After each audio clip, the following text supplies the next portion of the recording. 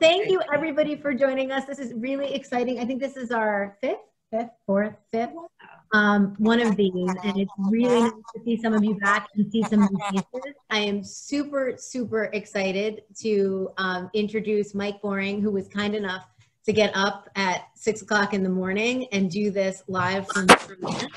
And he is going to be talking to us about one of his favorite ships. Actually, it might be his favorite ship. I don't know. He'll tell us. The USS Emmons. And I'm going to turn it over to him to share the story with you. Okay. Good afternoon, everyone, or good morning here in Okinawa. This presentation is about the wreck of the USS Emmons, and it's in memory of the 60 men who lost their lives on April 6, 1945, and in honor of all who served aboard the USS Emmons. There were a couple people from the Emmons Survivor Association that expressed some interest in attending this. I don't know if they actually signed up or not, but so there may be a couple of people from the Emmons Association on the call. A little bit of history about the Emmons. The Emmons was a Gleaves-class destroyer. It's 1,630 tons. It was commissioned December 5th, 1941, just 2 days before Pearl Harbor. The bottom illustration shows you the configuration of the ship. There were 4 5-inch 38 caliber guns in the initial configuration. And as you can see, some of the annotations there where the depth charges were, 40 millimeter anti-aircraft guns, Bofors, the Mark 37 gun director, and a 20 millimeter anti-aircraft guns. And you'll see more of those as the presentation goes on. It was home ported in Boston and originally had a complement of 208 men. The first part of the Emmons service was in the Atlantic from 1942 to 1944. After a shakedown cruise to South America, it spent a good bit of time on North Atlantic convoy duty, went across the Atlantic numerous times escorting convoys, did some anti-submarine patrol duty, including off the coast of North Carolina. And then after the PQ-17 convoy disaster, where most of the ships of that particular convoy were lost to the Germans, the Emmons made a Murmansk resupply mission, loaded with food and ammunition, and it made the Murmansk run. It was also an escort for the battleship Iowa when it carried President Roosevelt to the Tehran Conference. And most notably, the Emmons participated in the landings at North Africa, Normandy, and Italy. The 2 paintings below were done by Dwight Shepler, who was a Navy artist, and they were done from his illustrations at D-Day in Normandy. The one on the left is Target of Opportunity, and the one on the right, Battle for Fox Green Beach, shows the Emmons prominently in those paintings. In November 1944, the Emmons returned to Boston and underwent a retrofit to a destroyer minesweeper. And what they did is they took the aft 5-inch gun off and they put some minesweeping gear back there, and they also removed the torpedo launching equipment as well to lighten the ship.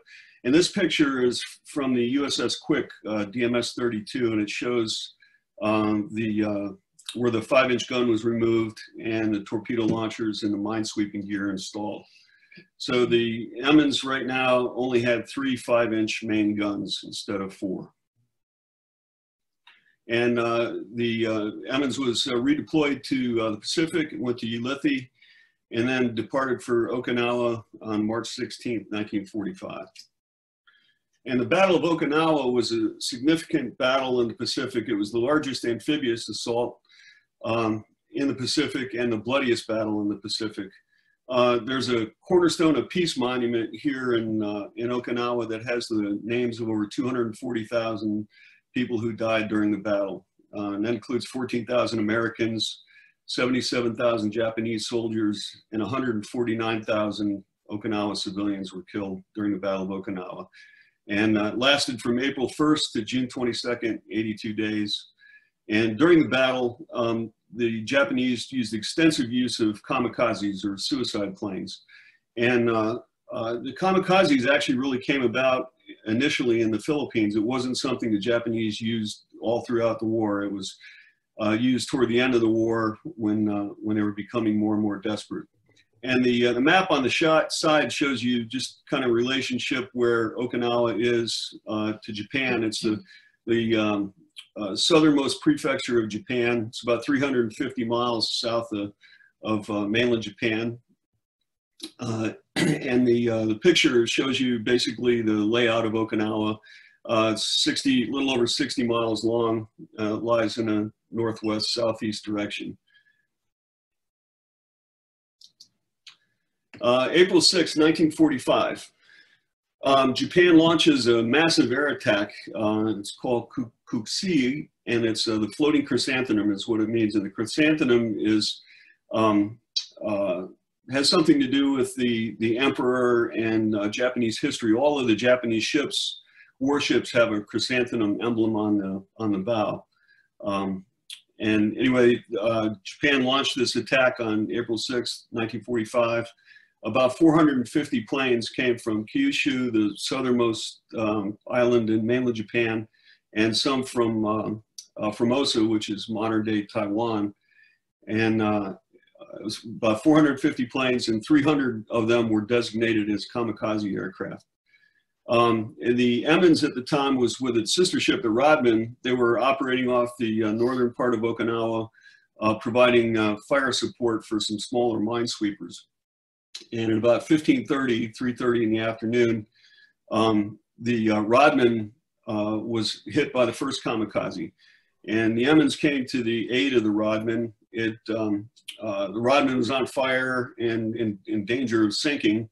And the Emmons started to circle the Rodman and provide fire support while the crew of the Rodman could get the fires under control. And for the next 2 hours, it was intense surface to air and air to air combat. The combat air patrol, both Marine and Navy combat air patrol, arrived over the scene. There were more than 75 airplanes attacking the Emmons and the Rodman at that point. And for the next couple hours, it was very, very intense fire. The Emmons was credited with downing 6 enemy planes. The combat air patrol was credited with downing over 50. And at 17:30, about 5:30 in the afternoon, 5 kamikazes just overwhelmed the Emmons, and within the span of 2 minutes, hit the Emmons. The first one hit the fantail and knocked out the port side propeller and steering. The second kamikaze hit the bridge, which is the nerve center of the ship. The third hit right near gun number 3 in the stern, and the fourth hit in the combat information center from the port side, and the fifth one hit the starboard area toward the bow. And regardless of what they could do, there was no way they could save the ship. The Emmons was on fire. And this painting, by the way, is a depiction of the USS Leahy, which was done by Tom W. Freeman. It's not a depiction of the Emmons, but you can imagine that it was a very similar situation for the Emmons.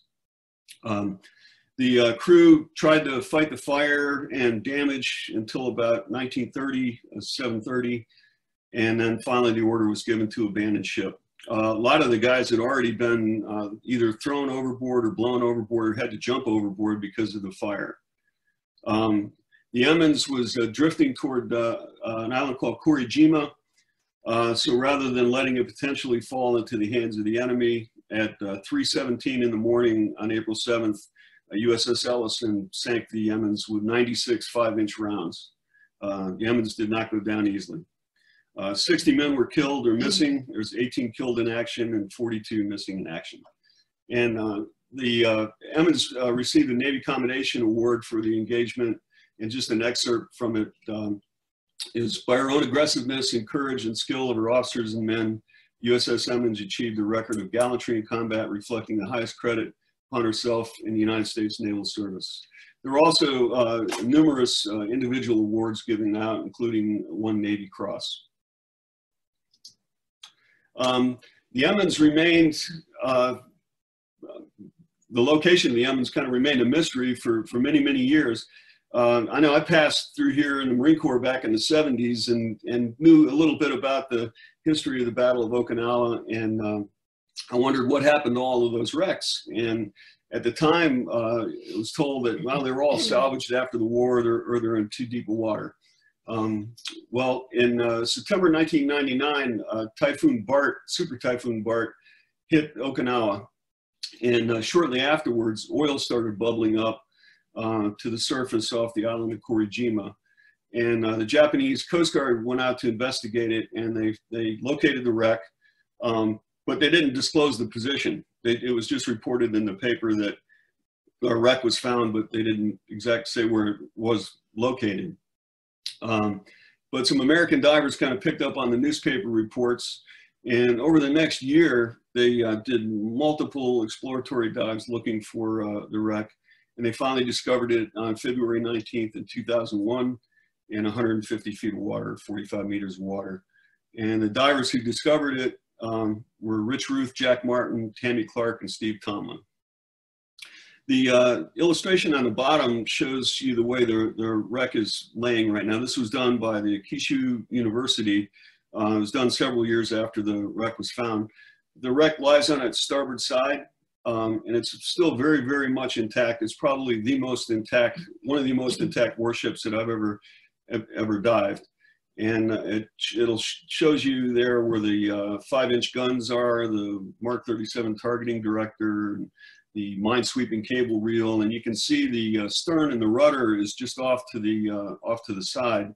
I think what happened is the Emmons sank stern first, and when it hit the bottom, the stern broke off because it was drifting for numerous hours before the Ellison sank it. So I can't imagine that the stern fell off and then ended up in a location like that. So I think it broke off when the wreck hit the bottom.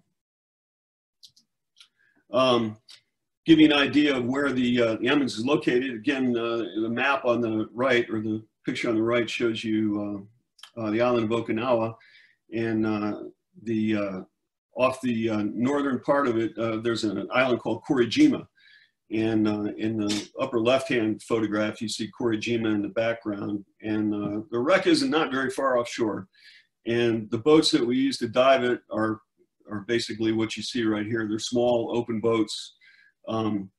It's a brutal 20-minute boat ride. None of this leaving at midnight and driving all night to get to the wreck. It's a 20-minute ride to where the wreck is located at. And the boats that there are a couple of boats that actually run trips to the Emmons. There's one Japanese gentleman that runs out of Korijima, and then North Africa Charters runs. It's who I usually go with when I go out there.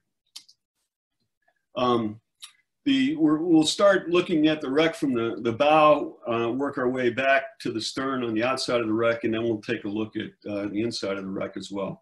The most prominent features on the bow are the two 5-inch guns. And it gives you an idea here. You can see the ship's lying on its side. And the picture in the upper right-hand corner was taken actually in Scapa Flow when the Emmons was on escort duty. They were piping a British lord aboard. But you can see the two 5-inch guns. You can see the bridge in the background of the number 2 gun. And on the bottom there, it gives you, shows you the guns and the diver there to give you some perspective. As you can see, the diving conditions on the Emmons is really pretty spectacular. We've got warm, clear water. We're looking at, oftentimes 100 foot of visibility or better. In the dead of the summer, the water's close to 80 degrees. In the winter, it's about 70. It's very, very, very nice diving conditions. This gives you an indication of what it looks like inside the handling room for the 5-inch guns. On the top left picture, you see some of the 5-inch shells still in the ready position there. The firefight that was going on with the Emmons, they expended most of their ammunition. They were running virtually running out of ammunition, and they were using everything. Instead of even 5-inch shells that have proximity fuses for anti-aircraft, they were firing phosphorus, they were firing armor-piercing shells, anything they had left. And here's some shells that had not been used. In the lower left-hand picture, you see the ammunition hoist, and there's a powder keg coming up through the ammunition hoist. So when one of the kamikazes hit and created a fire in this area where the gun control room was at, there was a powder keg coming up through the ammunition hoist. You can see on the picture in the middle there some of the powder kegs in the background, and then the central column which controls the rotation of the gun. This, after the number 2 gun, the next area of interest is the pilot house. And in the upper right-hand picture is a picture of the USS Ellison, the front of the bridge, which was a sister ship to the Emmons. So it gives you an idea of what the bridge looked like. In the upper left-hand picture, you can see down on the sand the curvature of the bridge. That's the actual front of the bridge. And in the kamikaze attack, basically all of the bridge gear was destroyed. I've not found any evidence of helm or a telegraph. And as you can see in the lower right-hand picture, these were substantial pieces of metal. So I'm surprised that they're not visible, and they're probably buried under some of the debris that's there. You can see in the upper left-hand picture how the whole top of the superstructure is just kind of fallen off and collapsed. And you can see one of the 20mm anti-aircraft guns up in that picture. And then on the lower left picture, you see the curved front of the bridge with 2 divers, and in the background you have the gun director. The Mark 37 gun director is a very prominent feature of the wreck, and this is the device that was used to control the 5-inch guns when they were working in automatic mode. The guns could also be controlled locally if something happened between the gun director and the guns themselves, but when everything was operating normally, the gun crews themselves just manned the guns, and they were controlled by the Mark 37 gun director. And you can see the ports that the guys would have been looking through, and the illustration on the right-hand side shows there's 5 guys inside the gun director. And the picture on the lower right shows you where the gun director was at. And I can only imagine what it was like to be in there in rough seas, because these destroyers were notoriously top-heavy, and they rolled pretty bad. So I can imagine that was a pretty rough ride when the seas were rough. Just after the bridge area, you can see the 20mm anti-aircraft gun, and you can see the very back end of the number 2 5-inch gun on the top left-hand picture. And on the top right-hand picture, that's one of the stacks. And there's virtually I have not been able to find a way to get into the engine room. The picture on the lower right shows you, they call it a scuttle. And the way these ships were designed, there were no cross bulkheads that would allow you to get into the engine room from either fore or aft. You had to go through these scuttles to get there, and there's no way that I can fit through there with scuba gear. They're pretty small. So the engine room, to my knowledge, no one's ever seen the inside of the engine room since it sank. And the lower left-hand photograph kind of gives you more of a view from a distance of the midships section where the bridge fell off, and the Mark 37 director in the foreground. After that, you have the 40mm anti-aircraft guns, the Bofors, and they're still in place. The starboard side Bofor, which is the one on the bottom, is kind of fallen off and is resting on the sand. but the port side one is still in place. And just forward of the Bofors, you have the Mark 51 fire control systems. And the Bofors were actually controlled by by guys standing at the fire control system. And they would do the aiming of the gun and moving of the gun, which were controlled by electrical circuits. And the guns could also be switched to local mode in the event that the fire control system failed. Excuse me. The picture on the right shows you what one of the Bofors would have looked like, not underwater. And in the background, that happens to be a picture of the Emmons. And the lower right-hand picture is another view of the 40 millimeter anti-aircraft gun. And the diver in the background is over the aft 3-inch gun, or aft 5-inch gun. This gives you a view from basically from the 40 millimeters back to the aft 5-inch gun. And a couple of things to note here. There was a compass binnacle that was lying on the deck that had fallen over, and it was just hanging by some electrical cables that were used for the light and the degaussing system. And then in the sand right there is an engine order telegraph. This was a kind of a secondary control station between the aft 5-inch gun and the Bofors. On the upper left-hand picture, you've got a picture of the compass binnacle. Last year it fell off, and it actually fell under the, or almost under the starboard side 40 millimeter gun.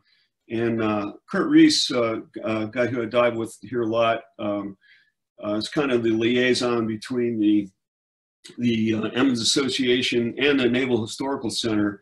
We did get permission to move the binnacle out of the way of the 40 millimeter gun, because eventually when the port side gun falls, it's going to end up right on top of the binnacle. And the binnacle has the compass still inside of it. And so we made one attempt to actually try to move it, but we had a bag break off, and we didn't get it very far. But we're going to move it out toward where the engine telegraph is. So when it does fall, it's not going to damage the binnacle. And the upper right-hand picture is a picture of, looks like a big torpedo, but it's actually a parabane, and it's part of the minesweeping equipment. Lower left picture is a picture of the crew washroom in the stern. You can see all the sinks on one side, and there's toilets on the other side. On the lower right-hand picture is the minesweeping reel, the big cable reel that was actually blown off it fell off when the ship sank, but it was actually dislodged when one of the kamikazes hit it. And it's off to the wreck, about 20, 30 feet away from the wreck.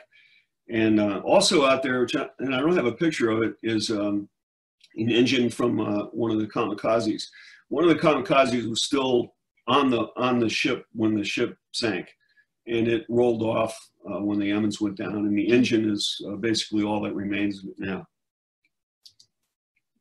And you can see the stern is broken off. On the left-hand picture, you see the two props, and in the upper right-hand picture, you can see from the aft gun to where the stern is broken off, and the very transom stern is about 50 feet away from the wreck, and it's upside down. You can see the rudder on the lower right picture, and then in the background you can see the stern and the prop as well back there, one of the props. Now we'll take a look at what the inside of the wreck looks like, working our way aft back up to toward the bow. And in any penetration of the wreck, we always keep in mind, with due most respect for the men who were lost on the wreck when it went down. This is the aft crew berthing area, and you can see the mattresses and the bunk frames, and also the storage lockers. That's where all of their personal effects would be. these guys were jammed in there pretty tight and they didn't have a whole lot of room. And I turned these pictures 90 degrees just to give a better orientation because the ship is on its side. But this gives you an idea of what those areas look like right now. And further forward, you have the galley, which is really kind of an interesting area. On the upper left-hand picture, you see the big kettles for cooking, and you see a food mixer there. And the picture on the upper right was taken not from the Emmons, but from another ship from the same class of destroyers. And you can see the kettles and the mixer. It's a little different configuration, but basically the same equipment. And the lower left corner, you can see also from a Gleaves class destroyer, the galley and the griddle, and the right-hand picture shows you what it looks like today. And you can see the drawers in the table, and there's a colander hanging up on a hook there too, which is kind of interesting. And again, these pictures are rotated 90 degrees to provide better orientation. Inside the forward crew berthing area and mess quarters, which is one deck down from the main deck, it's kind of a scene of complete destruction in here. This area was all on fire, and a number of people, there's some interesting stories in the survivors' reports about escaping from this area. In the upper left-hand picture, you get an idea of what one of the rooms would look like. In the right-hand picture, you can see the squares are actually tabletops. And also in this area were bunks. This area served a dual purpose. Not only was a mess area for eating, but also was a berthing area for the crew.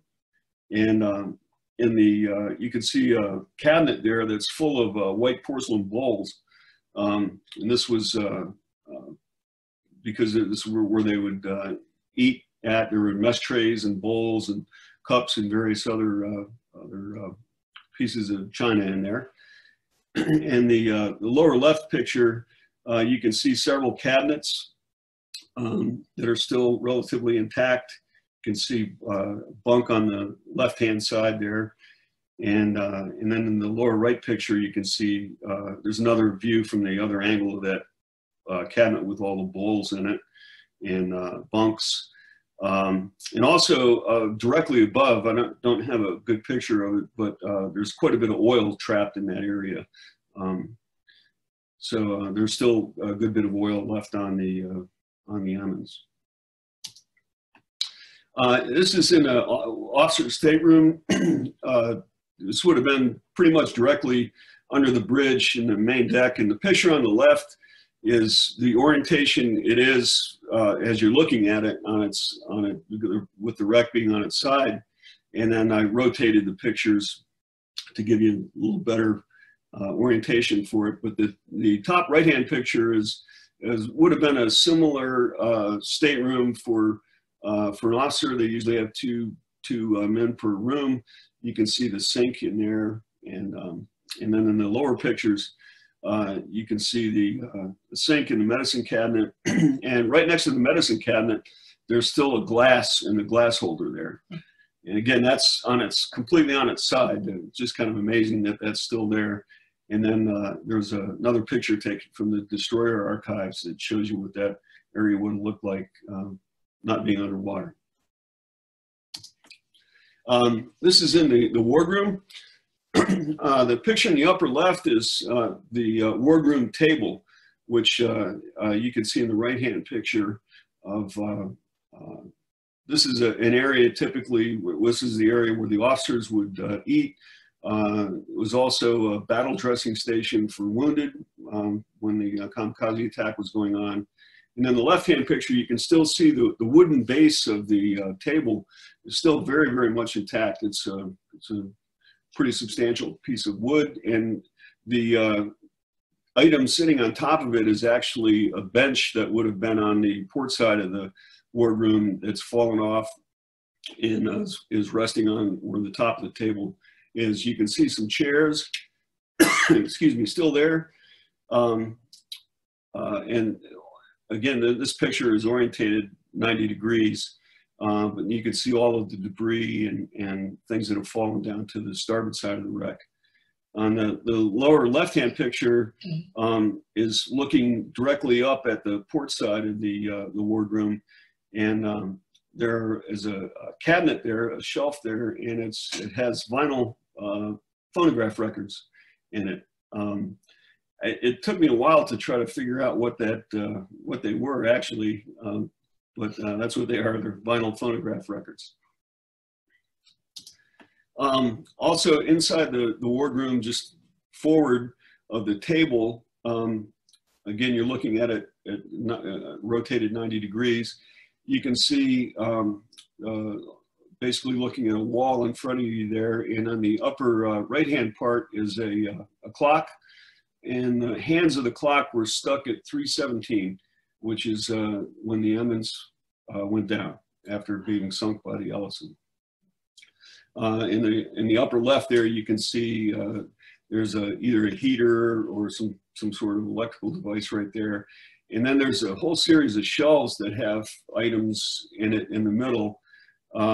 There are some bottles, looks like medicine bottles of sort. There's at least one Coke bottle in there. And just to the right of the Coke bottles, there are some glass slides. And I don't know what they are, but I can read some of them. And one of them says Carolina on it. I want to get some more close-up pictures of those to see if I can figure out what they are, but it's like a glass slide. And then the upper or the lower right-hand corner is a picture of a battle lantern hanging on the wall. And these are just some of my favorite shots taken on the outside of the ship. We did a dive there last year, and we got in the water just as it was getting dark. And for about 5 minutes, the water was the most incredible cobalt blue that I've ever seen. And just for a few minutes, I was able to capture these images before the water turned completely black. And each year, well, back in 2003, there was a Marine lieutenant colonel here named John Chandler, and he was working with the Emmons Survivor Association, and they came up with the idea of having a plaque to honor the shipmates that were lost on April 6th. And the Emmons Association raised the money for a plaque, and it was put on the wreck in 2003. And each year, Chuck Desarcy from North Anagos Charters sponsors an Emmons Memorial Dive and go out there as close to the anniversary of the sinking as weather permits. And a flag is deployed on the wreck, and a wreath is placed on above the plaque. Above the memorial plaque, you actually see a replica of the builder's plaque. And it's kind of an interesting story there. Not long after the Emmons was found, the builder's plaque was in the wardroom, and it was still attached to the wall. And a friend of mine, Kurt Reese, was going to take someone in there to show it to him, and they got in there and it was gone. And the wreck is protected by the Sunken Military Craft Act, so you can't really take artifacts from it. So anyway, it was reported, and they got NCIS involved, and there was a lot of pressure put on the local diving community for whoever took the plaque to return it. And ironically, it showed up in the mail from an anonymous source, and it was basically NCIS took possession of the plaque. And but my friend Kurt actually had some pictures of the plaque before it was removed, and had some replicas made. So the replica of the builder's plaque, which is also depicted in the picture on the right, is a replica of what the builder's plaque would have looked like. And the picture in the lower left shows the one of the memorial dives. This was from last year. And two of the guys that I met here in Okinawa, and I consider them probably really the caretakers of the Emmons, Kurt Reese and Chuck DeCesare. And this is a, well, let me back up a second about the plaque. The original plaque was starting to get corroded. It's a bronze plaque, and it was kind of in bad shape. So last year we started a GoFundMe campaign, and we raised enough money to have a new plaque made. And this was the plaque after it was made. It's a duplicate of the original one. The original one's was recovered, and it's going to eventually be in the USS Emmons Training Center up at Camp Schwab. This is Kurt and Chuck. And last month we got the new plaque and another replica of the builder's plaque mounted, and a group of us took it out to the Emmons and put it in place and recovered the old plaque as well. So this is the new plaque as it looks today. And the interesting thing about any shipwreck, and I know you guys know this who've been diving wrecks a long time, is the story behind the ships itself. The people, the experiences that they went through, and the ordeal that they had to go through when the ship actually went down. And the USS Emmons Association, initially right after the war, none of these guys really wanted to talk about the war. Like most people from that generation, they came back and just got on with their lives. But in 1953, they had their first reunion. It was in Boston. And the picture on the top is, they had 60 guys there along with a few of the wives. And the lower picture is from 2019. And there were 4 members of the Emmons Association for that reunion. And of all the things that I've read, there was this Ray Quinn, who was a gunner's mate, 3rd class, what he wrote. And he said, "I know we gripe to complain at just about everything, but as we sat in the rescue craft and took a look back at our proud ship, part of each one of us stayed with her." And I think that just sums it up for so many of the survivors, as well as divers who come along later and try to learn the story and, you know, have some sense of appreciation for what they went through. And that's it. That's what I've got on the USS Emmons. It's a fascinating story, fascinating wreck to dive. And if any friends want to come to Okinawa to dive it, we'd love to try to get you on it. Okay, I'm not sure what we do now here. That was the photographs are stunning. Does anybody have any questions? I didn't see any questions in the chat, but if anybody has any questions and you either want to put them in there or unmute yourself and ask. Questions? I have a question. Can you hear me? Yeah. Okay, this is Joyce Steinmetz, and Mike, that was great. That was super. Thanks, Joyce. The juxtaposition of the archival photographs and the underwater photographs and turning them. I'm sitting here with a magnifying glass looking, comparing everything. It was great. It was really good. Have the survivors, or of the folks that are no longer with us, have any of them been recorded by, say, StoryCorps or anything like that, interviewed about their times on the ship, as the ship was going down, anything like that? Anything that captures their verbal impressions of what happened back then? Yes, and I'm glad you brought that up. I meant to discuss that. If you go to the ussemmons.org, it's the Emmons Association's page, and they have a link to some testimonials from the survivors, and absolutely fascinating to listen to. Highly recommend it. There's also an excellent book. There's an excellent book by one of the captains in the Emmons called the Emmons Saga, which is really fascinating story. But the Emmons Association website has lots of pictures of the Emmons and has the testimonial of some of the survivors, which the stories are absolutely just incredible to listen to, what these guys went through. So I'm glad you asked that, Joyce. Thank you. I was just wondering if some of those personal effects, especially the slides, if that person was, I think the slides were in the personal effects area or not? They were in a drawer that would have been in a cabin. Yes. Yeah, I wonder if you could relate those back to the actual person who brought them on board. That would be fascinating to do. All of the area in the berthing quarters, all of the personal possessions that these guys had were basically in those transom lockers, and they're all still very, very much contained. Mike, this is Tom Hoffman, if I may interrupt. Yes, sir. Thank you, Tom. Good to see you, and thanks so much for what you guys are doing for us here, and what you do day in and day out, watching over the ship and for the shipmates.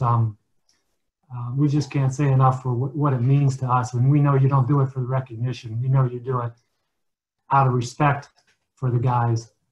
So on behalf of all the Emmons family, your family, we say thank you. Joyce, I just wanted to follow up on that regarding that day. We do have there is a survivors report booklet that we have. It's a number of survivor accounts, handwritten accounts that were done as the shipmates were being evacuated from Okinawa aboard the USS Wayne. Up until now, it's been a booklet of handwritten copies, very faded, difficult to read copies of these handwritten reports. And we're close to finishing up a new edition, thanks to Sherry Yecke, relative of one of the shipmates that was lost at Okinawa. It's going to have all the original handwritten accounts as well as a transcribed typed reading of everything that'll be much easier to read. And we hope to have that ready by this fall. So you have to keep an eye on our website because we'll be making that available to anyone who wants a copy. Thank you, Tom. Yeah. And again, Mike, thank you. And to you and Kurt and Chuck and all of you out there. We really appreciate all that's done. I should note too, Tom's father, Ed, was in the bridge, on the bridge of the Emmons when it was hit by the kamikazes, and one of the videos of his testimony is on the website, and it's very, very interesting, and I highly recommend listening to it. Give you an idea what they went through. Oh, the other thing I wanted to mention was I was seeing like several things. Looks like they're falling off the walls, and I realize it's a protected wreck. But underneath the Chelsea clock, there's something you may want to just put a piece of tape there in case it falls. There should be a commemorative coin underneath there, and that would be wonderful for the survivors to have. Interesting to know, Joyce. I didn't know that. Yeah. But you're right. I mean, as the wreck decays, I mean, salt water is not a preservative by any stretch of the imagination, and where the Emmons rests, even though it's in 150 feet of water, it does get quite a bit of exposure to heavy seas, and it's amazing that it's remarkable that it's in the shape that it is in now, but eventually so many of those artifacts will be lost if they're not photographed and even possibly recovered.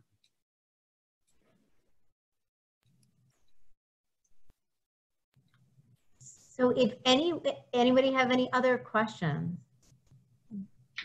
Well, thank you so much, Mike. That was amazing. And I think one of the most amazing things about it is when you look at the comments and you realize how touched people are by your dedication to this wreck and the community that has formed around it. Like so many of the shipwrecks that we explore, they really bring people together in a way that is special and unique to every single wreck. So thank you so much for a wonderful presentation and for your continued efforts to preserve this wreck.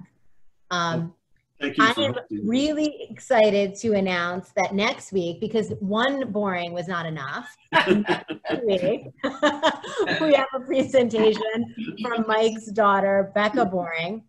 And I was saying to Mike before we started this, that every season, we end dive season, and all the guys look at each other and go, man, we wish we took better pictures this year. And every year they don't take better pictures. So Becca has been kind enough to next week at the same time, 6 o'clock, do a presentation for us on tips and tricks for wreck divers who are not photographers, but want to take better pictures. So we are going to be posting that as we usually do right after we close this presentation down.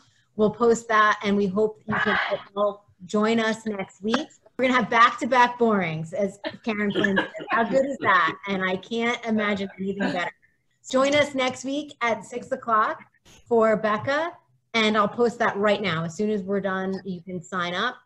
And once again, thank you so much, Mike, for sharing this with us. We are definitely going to ask you to share something else. And thank all of you for joining us. Jen, thank you. Thank you, everyone.